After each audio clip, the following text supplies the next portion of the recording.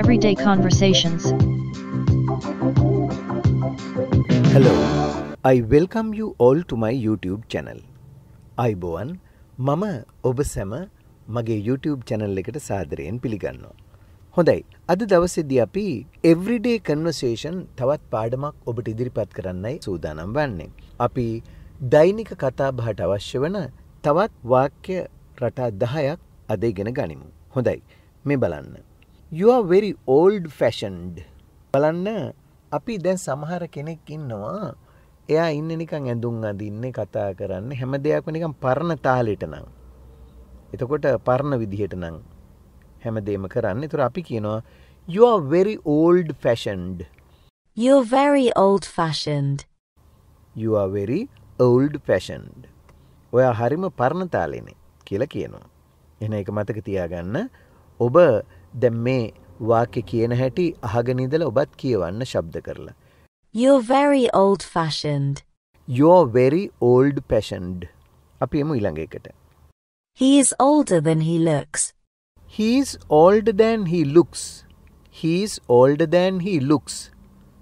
එයා පෙනෙනවට වඩා වයසයි. He is older than he looks. එයා පේනවට වඩා වයසයි. දැන් අපි කියන්නේ he is older කියන්නේ දැන් old වයසයි. older කියන්නේ ඒකේ comparative ස්වරූපේ වඩා වයසයි කියන්නේ. එතකොට අපි මෙතෙන්දි කියනවා he is older than කියන්නේ වඩා he looks කියන්නේ ඔහු පේන විදිහට. ඒතර ඔහු දිහා බැලුවහම පේන විදිහට වඩා ඒ පේනවට වඩා නම් එයා වයසයි කියලා අපිට කියන්න ඕන වුණොත් අපි කියන්නේ he is older than he looks. He is older than he looks. ඊළඟ එක බලන්න. He's up to no good. He is up to no good. He's up to no good. මිනිහාගෙන් වැඩක් නැහැ. මම මිනිහාගෙන් කියවර කතාවට එහෙම කියනවනේ. එයාගෙන් වැඩක් නැහැ. එයා මහ වැඩකට නැති කෙනෙක්. ඒ කියන්නේ වැඩකට ඇති කෙනෙක් නෙමෙයි. එයාගෙන් වැඩක් නැහැ. He's up to no good. He is up to no good. ඔන්න හොඳට මතක තියාගන්න එකත්. He is up to no good කියන්නේ එයාගෙන් වැඩක් නැහැ. එහෙම නැත්නම් මිනිහාගෙන් වැඩක් නැහැ. එයා කිසිම වැඩකට ඇති කෙනෙක් නෙමෙයි.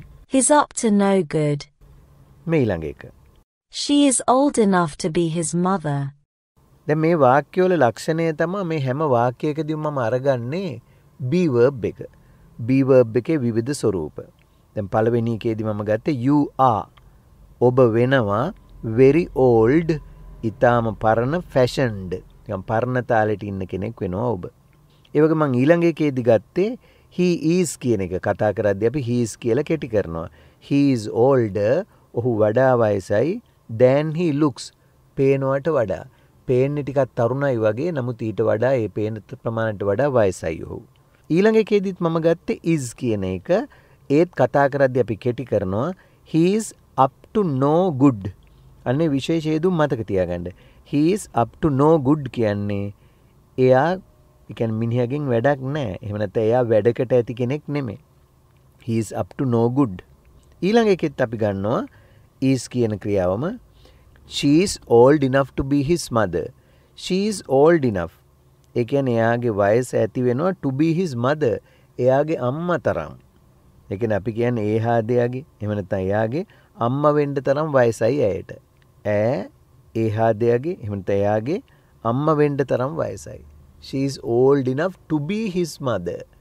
she is old enough. එයාට ගොඩක් වයසයි ප්‍රමාණවත් තරම් to be his mother. අම්මා වෙන්නට to be කියන්නේ වෙන්නට. ඊළඟට අපි මේ is කියන උපක්‍රියාවේ අතීත ස්වරූපය ගන්නවා. අතීත ස්වරූපය තමයි was කියන එක. was කියලාත් කියනවා අපි කතා කරද්දී was. She was too shy to talk. she was too shy to talk. ඇය කතා කරන්න හරිම ලැජ්ජාවෙන් හිටියේ. අතීතෙන් ඉතින් ලැජ්ජා වෙලා හිටියා කියන්නේ. දැන් අපි දන්නවනේ was කියන්නේ උනා තිබුණා සිටියා කියන්නේ. එතකොට she was too shy. එයා ගොඩාක් ලැජ්ජා වුණා ඕනවට වැඩි to talk කතා කරන්නට. She was too shy to talk. එමනම් ඇය කතා කරන්න හරිම ලැජ්ජාවෙන් හිටියේ. She was too shy to talk. ඊළඟ බලන්න. දැන් මම ගන්නවා මේ is කියන be verb එකම ප්‍රශ්නයක් විදිහට. ඒක මුලට ආපුවම ප්‍රශ්නයක් හැදෙනවනේ. Is that why you are so excited? Is that why you are so excited? ඒකද ඔච්චර කැළඹිලා ඉන්නේ. දැන් බලන්න ඒක තමයි කියන්නේ that is why. ඒක තමයි කියලා කියන්න අපි ගන්න that is why.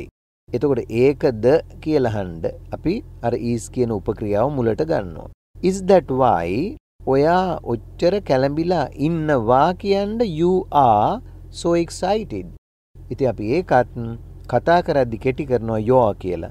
Is that why you are so excited? Is that why you are so excited? ඒකද ඔයා ඔච්චර කැළඹිලා ඉන්නේ. Is that why you are so excited? ඒකද ඔයා ඔච්චර කැළඹිලා ඉන්නේ කියලා අහනවා. ඊළඟ එක බලන්න. දැන් අපි අහනවා තවත් ප්‍රශ්නයක්. what කියන ප්‍රශ්න පදය යොදාගෙන what's wrong? මොකද්ද වැරද්ද? what is wrong? මොකද්ද වෙන්නේ වැරද්ද කියන එක. එතකොට what's wrong මොකද්ද වැරද්ද?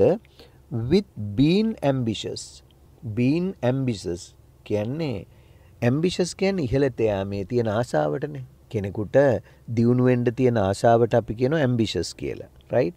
ambition කියන්නේ ඒකේ නාමපදය ambitious කියන්නේ ක්‍රියා නාම විශේෂණය. ඉහළට යෑමට තියෙන ආශාව. එතකොට අපි කියනවා මෙහෙම. What's wrong being ambitious? ඉහළට යන්න තියෙන ආශාවේ ඇති වැරද්ද මොකද්ද? What's wrong with being ambitious? ඉහළට යෑමට තියෙන එකේ වැරද්ද මොකද්ද? ඊළඟට බලන්න. තව එකක් ගමු. මෙතන he's got guts කියලායි මම කියන්නේ. මෙතන apostrophe s එකේ අදහස is කියන එක නෙමෙයි. ඒක has කියන එකත් කෙටි කරන්නේ අපි apostrophe s දාලා. He's got guts. එයාට ආත්ම ධෛර්යය තියෙනවා. ආත්ම ශක්තිය තියෙනවා. ඒ කියන්නේ බිය සැක නැති බව තියෙනවා. ඕනම දෙයක් කරන්න ඉදිරිපත් වෙනවා. He's got guts. He's got guts. එයාට ආත්ම ධෛර්යය තියෙනවා. මෙත ආත්ම ශක්තිය තියෙනවා. He's got guts.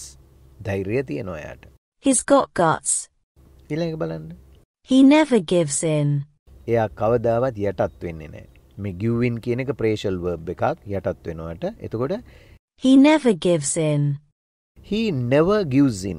එයා කවදාවත් යටත් වෙන්නේ නැහැ. he never gives in. එයා කවදාවත් යටත් වෙන්නේ නැහැ. he never gives in. එයා කවදාවත් යටත් වෙන්නේ නැහැ. He never gives in. ඊළඟ බලන්න. He isn't that strong.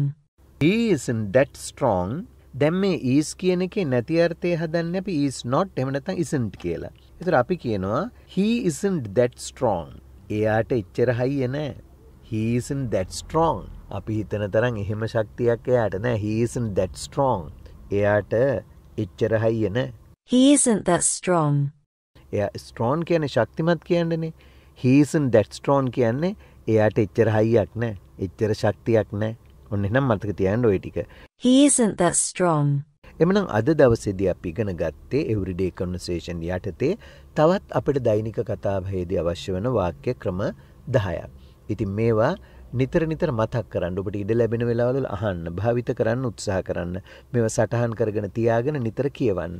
එවිට ඔබට මේ වගේ අවස්ථාවලදී ඒවා පාවිච්චි කරන්න පුළුවන්. එහෙමනම් අපි නැවත වතාවක් වාක්‍ය ටිකට විදේශ ජාතිකයෙකුගේ කටහඬින්ම සවන් දීලා ශබ්ද නගා කියවන්න උත්සාහ කරමු.